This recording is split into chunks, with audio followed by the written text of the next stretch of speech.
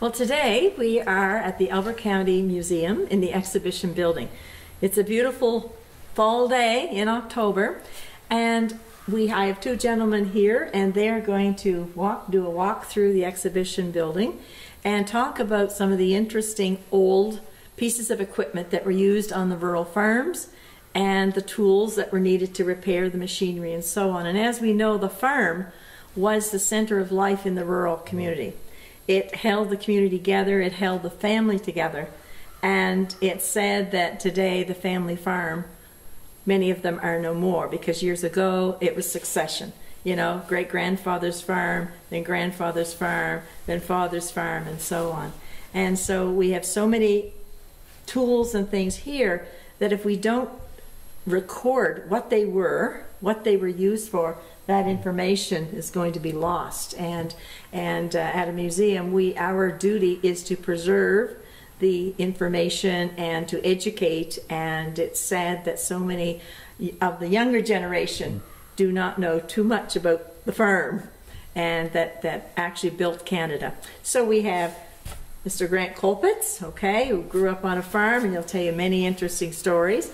And we have Tim Bathurst, who is very familiar with this equipment. So these two men are going to do a walkthrough and share information, important information about the equipment. The equipment here at the museum is, and as a museum, we do know that it's for the older equipment and to keep memories alive of what's happened in agriculture.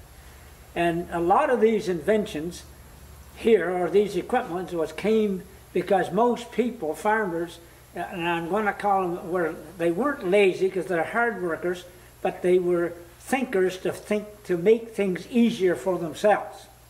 So a lot of these inventions was things that made life easier for them on the farm and became a commercial thing, and that's what it is. I'm holding here is a dike spade, and basically that is for out on the marshlands where they tried to take this little machine, and so they did it by hand. And a lot of times it was a way for pay off taxes too, to build these dikes to save the land so it could be used for agriculture. And they were also used, after the dikes were built, they were used to dig drains to keep the water. If rain or tides come in, they had different systems of doing that. But as I said, most of the equipment that we have here was basically from being lazy, and they talked about cutting different products, whether it be this for grain or corn. You grow it, and then you want to feed it to your cattle. Before, they'd have to go out with a big knife or some kind to cut it, but then all of a sudden somebody comes up with an idea. Once they could do manufacturing, they'd come up with a nice little swerving thing so that they could make it easier to harvest as they went along.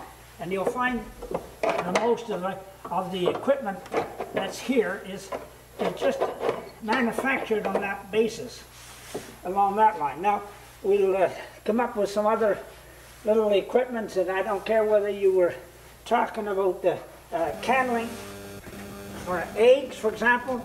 A lot of farmers would be raising eggs, and inside the egg, quite often, you would get a little blood in there.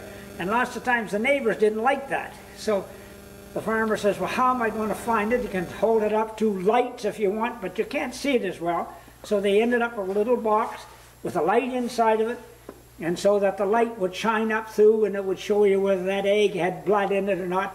And then you would take that off, eat it yourself at home, because nothing was wrong with it, but you didn't give it to the neighbor or sell it to because you wanted to keep your eggs in good shape, because you washed them and everything. Well, just little things that they made themselves, but later on companies manufactured them. And then it became quite a thing. And then everybody gets to complaining, my eggs are awful small. And basically when you start out raising your hens, the pullets would lay smaller eggs, and then all of a sudden you start getting bigger eggs, and you get double yolked eggs and things. But then they ended up with a little scale so that they can have a little weight, put the egg on for different weight, and you had different size eggs so that if along comes Tim here, and he wants larger eggs, and they had certain weights that they called large eggs, small, and you'll see them in stores today. It says on there extra brown, extra larger, and then there's large and smalls along that line. And that's a good way too for upping the price on things too, you know. If you get a little bigger egg, you should pay a little more. Brent, what have you got there now? No, I know what you think, Tim. This is probably one of those ray guns for outer space for the modern day, but it is not. This is a thing that made it simpler for planting potatoes. And you actually cut your potato seeds up, make sure the eye, remember they tell you, make sure everything has an eye.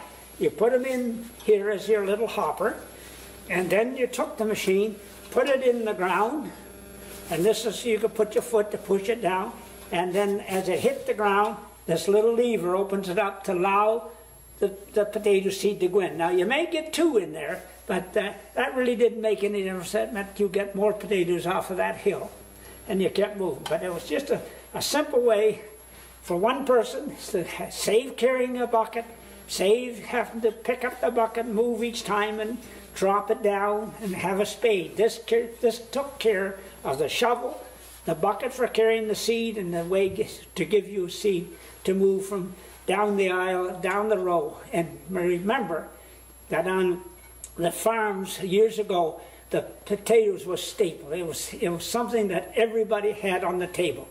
And no matter what they had with any meal, everybody had potatoes.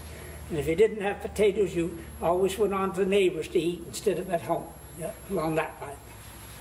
So that's what it is, Tim. There you go. Look here, Tim, what we found here, hanging up here. And this is basically that the farmer had with his sheep.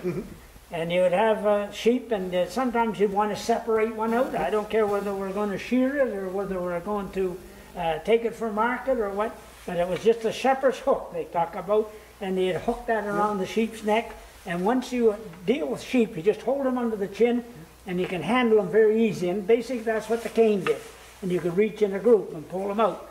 Now sometimes grandfather might sit there and use this as a cane, but when the kid went by, he'd grab the kid by the leg sometimes just to upset the grandchild, basically. So when we did get this sheep hooked here, Tim, we better start getting that wool off of it. He's doing something with that. That's why we've got this. So this would be the first ones that would come out, and they come out and they can do this by hand. And that was a lot of work.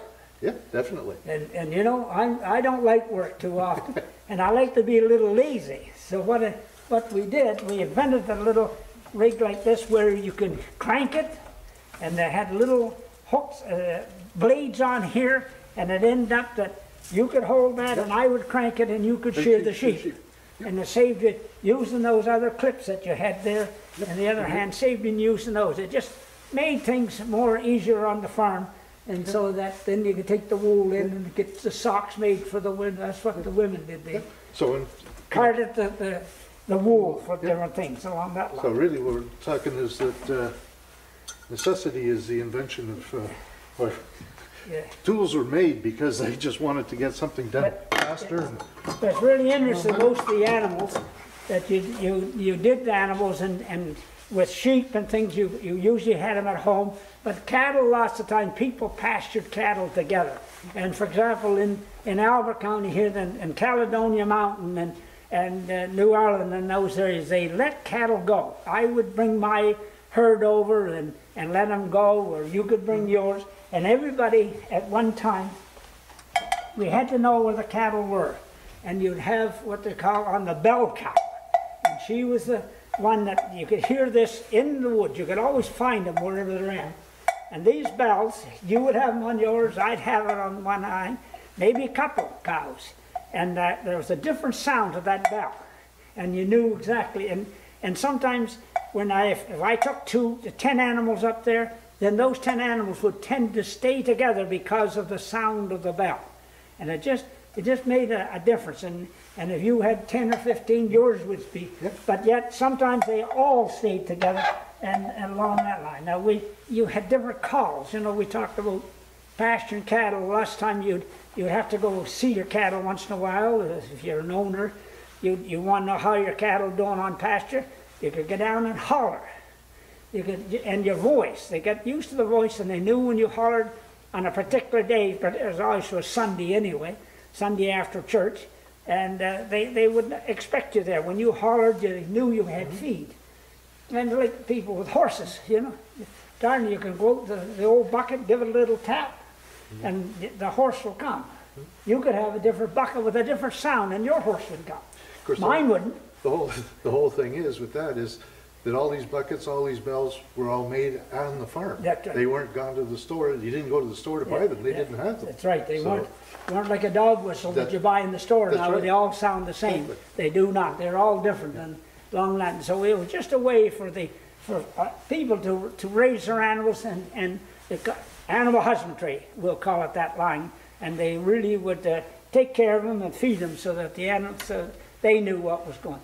They always did that, and I can remember as a kid going, and it was a Sunday trip, and you always took a bag of feed, and just to bring them around so that the animals knew that, you know, that they were healthy, and still there wasn't something happened to them. And you could see what was going on with them. You could see what the disease. And they knew that you were still interested in them, really. But anyway, those are just things that people made just to keep the animal husbandry alive and make sure that the health and everything of their animals were of good use. See, now we've gone through the animal side of it. We have the agricultural side of it with the garden here. And this is a garden rake. It's handmade again.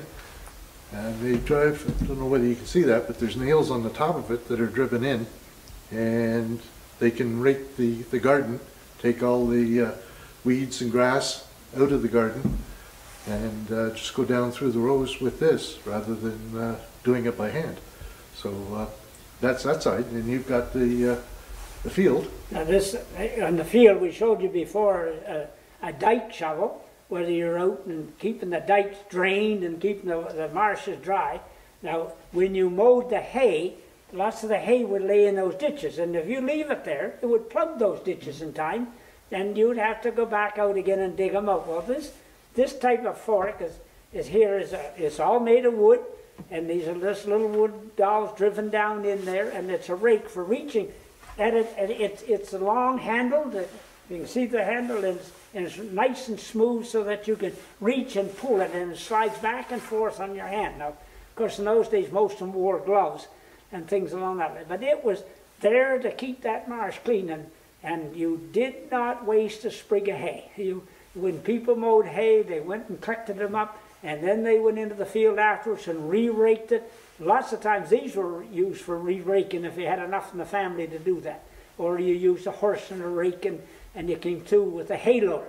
And this was also used for making windrows for the hay loader that was dragged along behind the hay thing. And that was basically. Now the other one is after you got the grain, and you're using the swather, and you've got your sheaths all tied up and everything and in piles, then this was a type of homemade fork that you could reach and lift the sheath. The sheath laid right on top of it, and to throw it into the thresher. It would save a lots of times if you grabbed your hand. You could handle it a lot easier, and it was easier, and you didn't lose as much grain by doing this. When you get it in your hand, you had a tendency to, when you got ready to throw, you shake the grain off it, and you lost grain. But this had a tendency to make it just more grain, more grain out of it. But that's again the invention of laziness, I guess, to keep from doing it. Then, of course, you have to have family dues, you know. And when you went blueberry picking, you know, everybody had to have a blueberry rake, they called it. And when we first started out, you picked them by hand. And that was never my fancy, I can tell you that. And I came from a family of 7 kids, and when they would go to pick cranberries or blueberries, I'd stay home and do the chores, because I thought it was a lot easier doing that than running. This is before we had the rake. Well, then you had to bend over and do it too. And then later, when they got the rake, they left me home anyway. They didn't want me around. But there was different ones.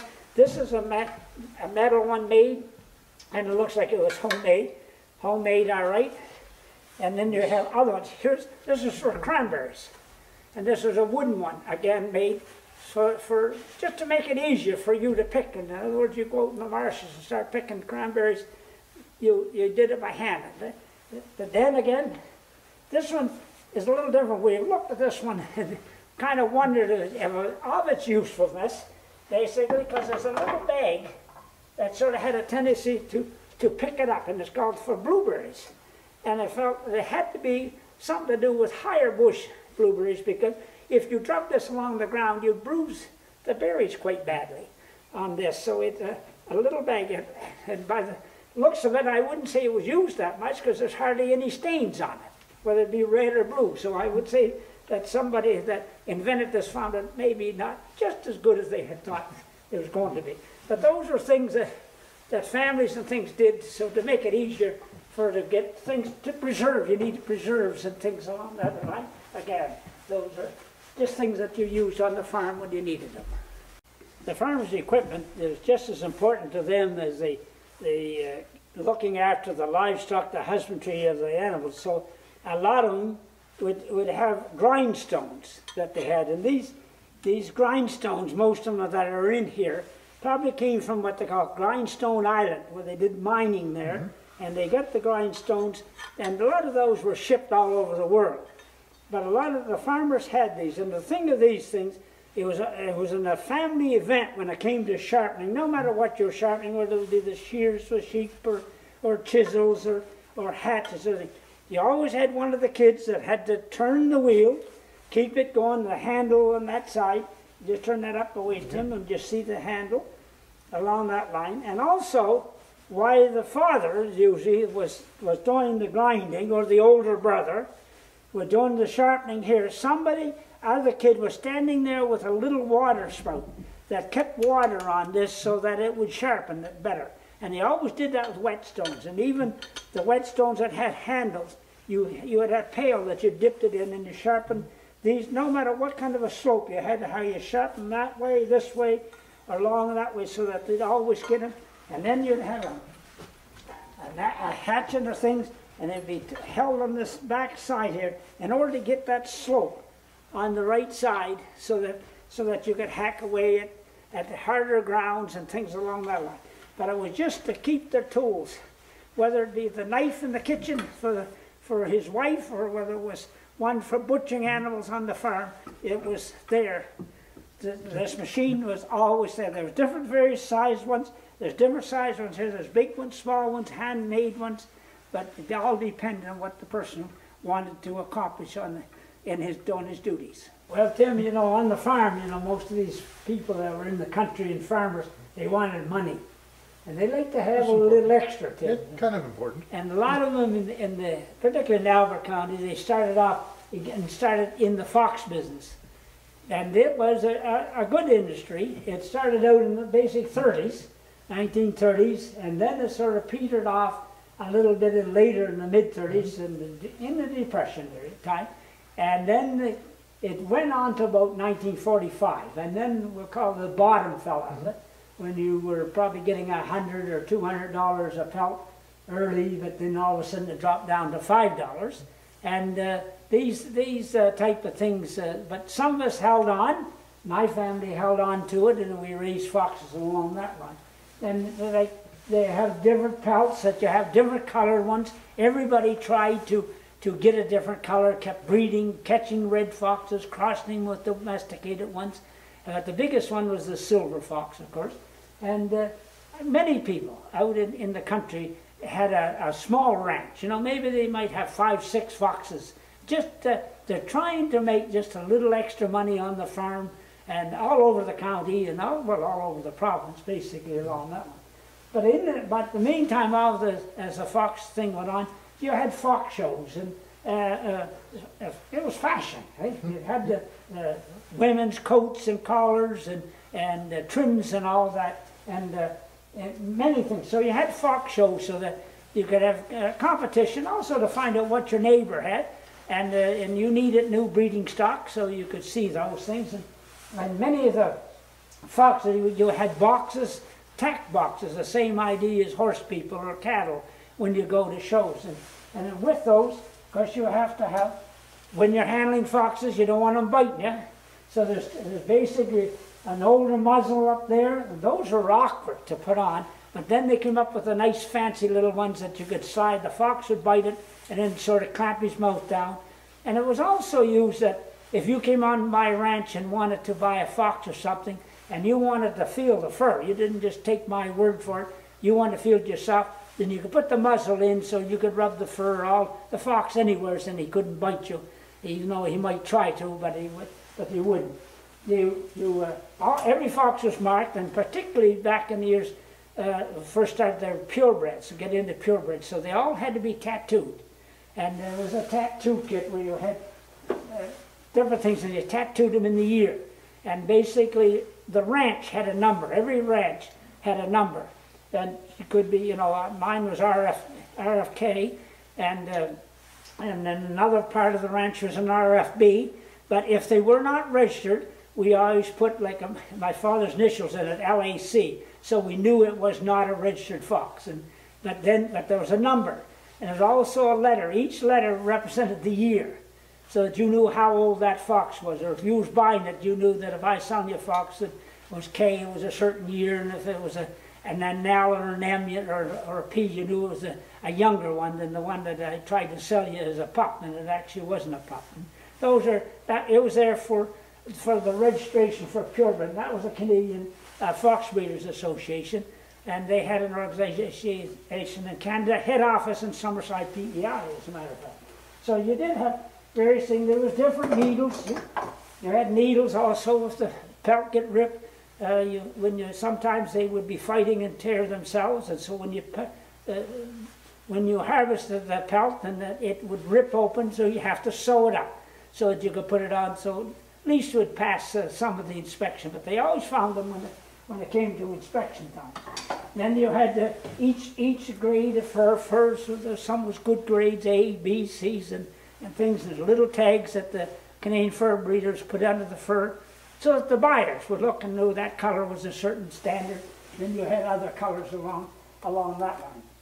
The biggest thing was feeding, and we have a box here. This is a raw tripe box for fox food, and these tripe was basically a real delicacy of food, particularly for the Japanese people and also for other people in Europe, you know, because they eat more horse meat than we do too. And this, sometimes they couldn't sell it all, and so the fox ranchers was an out for them to get rid of their oversupply that was not good for food. So they would put them in boxes, send them down at 25 pounds, and little 20-pound boxes, and sometimes it was froze, sometimes it wasn't, and along that line, and boys, it was great. You could take it out and feed it raw. You fed it raw to the foxes, and it was a delicacy to them also along that line. If they come in little boxes like that, and you usually ship those boxes back, so that it's like the other thing. Interesting, there was very many different breeds of foxes, different colors, and now it gets into the fancy. You kept trying to do that along that line. But then, again, the business come back in the late 70s and stayed probably till about 90. And then again, we say the bottom fell out of it. But in the meantime, mink took over. And mink fur became a very high price. But then, again, in the last few years, the price of mink has dropped down, so fur trade. But that is the I don't know how to say it, fashion demands along that line. At one time, when you took a pelt, they would use it to make a coat. They'd use the whole pelt. And so therefore they had to buy good fur. So there was a difference between good fur and poor. But later on, the fur industry, people became smart. They could buy a cheaper fur on the market and then cut it in strips and take the good parts of it and sew it together to make a look like a pelt so that they can make a coat. And consequently, they were using a cheaper material, but still selling it at that nice high price. And that did affect the fur industry and did slow it down for producers. So it ended up that you could produce anything and still sell it and the price got lower, and that was the problem. Now that it's spring of the year, now you have to imagine you're doing your gardening, and of course that's a very important thing on the farm, because the family needed to be fed, and also you didn't only feed the family, but you fed relatives and neighbors and traded things back and forth. So when you started planting your thing, you have to make the rows. You had to go down, usually you had a stick and you drug it down the middle to make a little trench to put the seed, and then you come along with the seed and spread it out by hand. And then when the plants start to grow, you had to thin it out. Well, you know, that's quite a bit of work, and you have enough work to do on the farm as it is, because you're going from daylight to dark.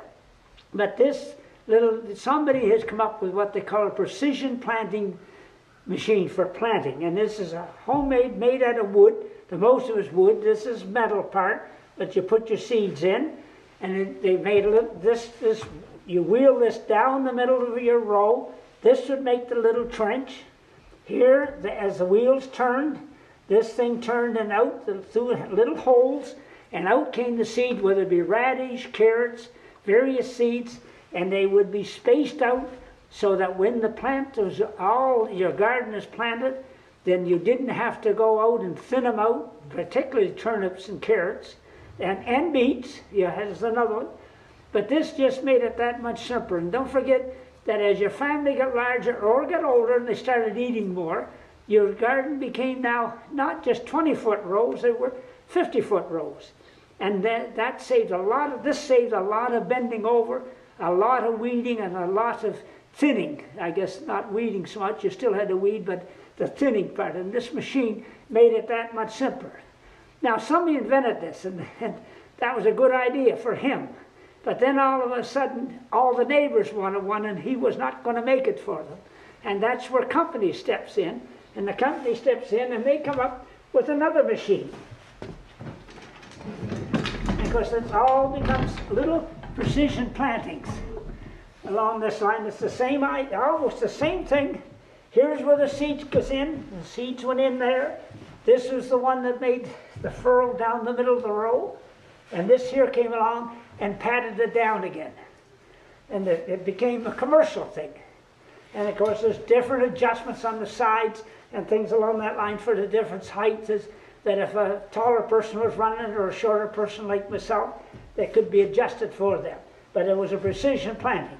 And this just saved a lot of extra time, because we talked about the farmers, and we talked about the farmers' days, and starting early in the morning to get up. You know, we say sunrise, sometimes they're up before sunrise, and they had the work to do, and they worked until the sun went down, from daylight to dark. And those were just, it was just a thing that they had to do, and those days they didn't have too much other entertainment besides maybe you might have a box social or something around town or something that you'd all go to, and something along that line. But these were things that people thought of just to make work a little bit lighter for themselves and the family. Once you've got your grain all harvested, we got to do something with it. And basically when you're bringing in the sheaves, and this is where you bring it to in order to get your grain out of those. Basically this machine is usually set up along with other things and is powered, which we'll be talking about a little bit later, about the different ways of using horses and things to power it. Usually the wagon comes in on the other side, they fork the sheaves down on here, and then the machine is turning, and it goes on through here, and it's sort of crushed and moved around, shaken as it goes through to shake the grain off of the, well, it's our oats mostly, and they're talking about here, and then it goes on through the machine, and we'll get the other in there in a few minutes. But this is where it starts. You put the grain here, and go through and take the grain out. Grant, you've explained about putting the sheaves in and coming through. What else have we got? Okay, what happens here, the grain comes through here, and it's sort of being bunched together, and it's also going in here is the forked needles-like things that pull the hay through and sort of shakes it.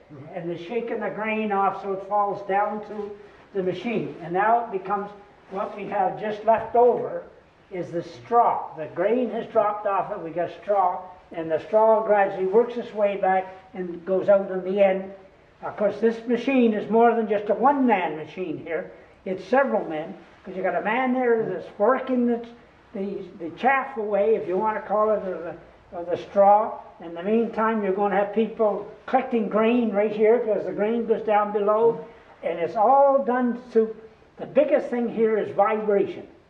and things. And you don't mind this machine vibrating, where today we don't want machines to vibrate, but this we need it because it helps clean the grain, it helps get the grain off of the plant and everything so that it's ready to be used for animal feed. Well, we've got the grain hauled here, Tim, and now is the thing we're putting it through we talked about putting it through the thresher and all that and getting the grain. But then we wonder, well, just how do we get there? And we use a motor, actually, 1 horsepower. As you said, it's probably a 1,700-pound horse. There's 1 horse, and you put the horse into this machine, and the horse walked. And just a continuous walk, not a fast walk or anything, and it kept everything turning, and especially turned the big wheel right behind you there, Tim. And it turned that, and there would be the big belt, could be leather, it could be canvas, and the big belt ran over to the thresher, underneath this pad here, and up on this. And this is the main wheel that turned the thresher, keeps the grain going through, and then of course down below is belts with a vibrator that cleaned out the seeds and things along that line. But the big thing was that the power was done by horsepower, because we didn't have big motors then. And that's probably around the same time that the steam engines had started out, a little small steam engine that most of the farmers would have along that line. But that was the horse that was the main thing. And they had different horses. They changed horses from time to time. It isn't the cruelty of making the horse do it all. They knew that the horse can only do so much, and that's it. We talked about before, Tim, about the grain and stuff, putting it through the thresher and using the horse to run the machine. But basically, this is a machine we're looking at here now is a horse-drawn machine, and it's basically used for reaping or cutting the grain and getting it ready to go to be put into sheaves and things so that you can put it through the thresher. Now this machine basically operates the grain. There's a cutter bar along the bottom here, and these paddles that you'll see here, there's 4 of them, and they go around, and they continuously go around, and they lift at the back along that line. And the driver of the machine, he sits over back driving the horses. And so these machines here, the big paddles, are run by this mechanism right here. And what happens, there's a slope, and they're running on little round wheels, and it goes down, and to keep this down so that it pushes the grain into the cutters. And when it comes back, the back part comes up so that it lifts these up so it does not hit the driver, is basically what it's for. And there you're cutting the grain, and sometimes the grain goes back and falls off there, and then they can tie. You'll have people who come along and tie them, and then sometimes they used to have machines more modern than this where you stood in the back and you tied them and threw them off and making sheath. Now this is probably one of the first mechanized machines that was on farms, and particularly the ones that they had the old hand scythes before. They had to cut them and then tie them up, but that sure took away from a lot of manpower, took away a lot of work for them, so that they had time to do other things. The manure spreader was probably one of the first machines I would say mechanized on the farms, but other than that, this must run real close to it. This is really mechanized because you've got all sorts of adjustments in there that you can't see, but they can adjust the size of the height of the cutters and the whole works. They can, depending on the slope of the land. But one thing we didn't mention as we talked about these machines all the time is the need for grease and oil. They must have had a lot of it because you sure needed it, because everything was running on iron and iron, steel on steel, wood on wood and things, and you needed something to keep everything running smoothly.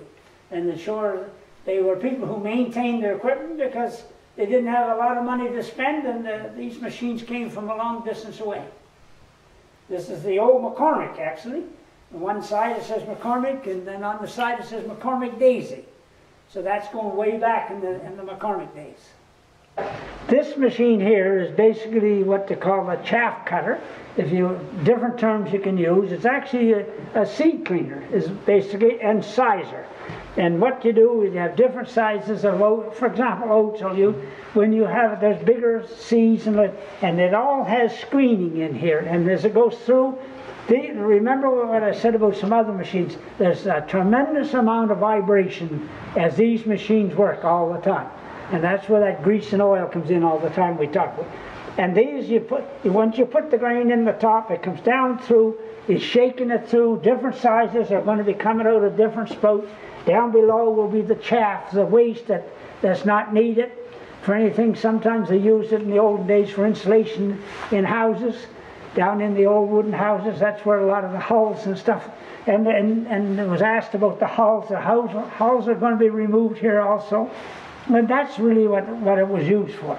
Now, the grain here, it gives you different sizes, and I mentioned that there was a regulation years ago in regards to grain, and in fact, if I want to sell you seed grain, I had to have the weeds removed from it as much as possible. And there's only a certain allowance of once they took a sample, they could find, up to 5% or something like that. You were allowed to do 5, 10, but you had to advertise how much weed was in there. And of course, most of the time we wanted weedless. We didn't want any weeds because there's no way to get it weedless. But once the grain went through here, it was now ready for sale. It could be sold to another farmer for seed. This seed could be also shipped off. You can take the oats and stuff and make an oatmeal and things along that line. Crushed oats for animals or for humans. And therefore we're going right back to the kitchen again. The wife always is the backbone. Then she would take this grain and that would end up giving you the porridge for early morning.